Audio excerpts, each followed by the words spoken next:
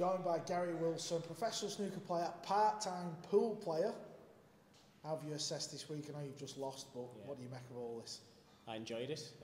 Obviously coming here, the main aim was just to enjoy it and just try and give it a good go. Obviously I'm disappointed now, but I would have been even more disappointed if I'd have just turned up and lost straight away first game, then lost again and just not really got into it. I wanted to try and get me meat into it a bit, like me claws into it a little bit more and just sort of get a feel for what's going on and understand like the way the shots work and just see how different it is to snooker. And obviously I found it is a lot different, and it's more, I found that the conditions, similar to snooker I guess, when you're playing in top flight conditions with match cloths and the speeds of the tables and things, it's so different to what we've ever played on in terms of pool, for me especially back home or anything. So yeah, it's an eye-opener, and I can kind of know what to expect now. And what about before this event? How much practice did you really put in? Was it just a case of just show up and see what happens? Seriously, like, did you put a bit of effort in? Seriously, I had 3 sessions, and it was like a couple of hours here, a couple of hours there, and another like hour or so. Yeah, probably about 5 or 6 hours, I would say.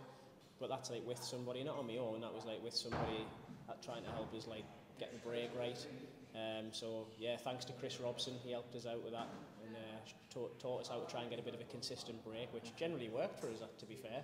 I know it's easier with the magic racks, I'm learning all that as well. But and also Brian Halcrow, he sort of gave us his equipment and tried to teach us a few things as well. So I've had a little bit of help, but yeah, 5 or 6 hours on the table, mate, basically not a lot. And how does it differ for you coming to a pool event where it's obviously a bit more relaxed and a bit more carefree, where you're wearing these jazzy, coloured tops instead of a full tuxedo? Yeah, exactly. Not even wearing my shoes because they ripped my feet apart and I had to borrow your terrible sliders to get myself home. But at least you're giving me back though. At least I could have just nicked them. But yeah, it's been good. And music playing? Yeah, for me it's been good. It's been different. It's been like a lot more relaxed, as you say. The atmosphere has been a lot more sort of, I would say, it probably, I don't know this, I'm not a pool player, but it probably eases the pressure, I would say, on the pool players. Yeah. I know when you're playing in these top games in the streaming tables or TV tables, it's still obviously going to be under a lot of pressure.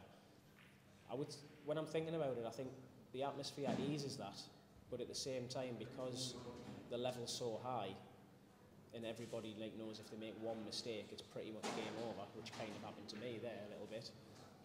That probably evens it out. So you've got to be like on point, but there's no sort of nerves of like, it's not really like pressure. It's more like pressure on yourself, where just if I make a mistake, I've lost kind of thing. But the atmosphere was so much more relaxed.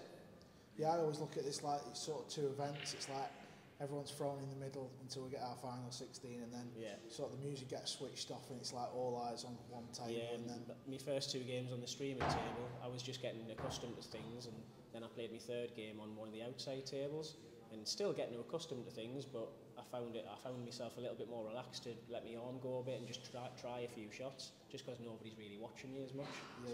It was good to get on the outside a bit and just sort of slum it, if you like, and just try and get involved and see what it's all about. So yeah, I really enjoyed it all in all. Will we see you again at another pool tournament? Hopefully. As long as the snooker calendar allows it. Exactly, if the snooker calendar fits around it, and I've heard there's a European event as well that's on the cards, possibly for the end of the year. If that's not anywhere near like the snooker events, then I'd love to enter and try again. And I feel obviously I've got experience now of what to expect, and having had a shot of Albin's cue there at the end, I'll definitely be getting some new equipment. Sorry, Gareth, but it's pushing all over, mate. I need some. We'll sort you some out, don't worry. We'll sort you some out. I need a freebie.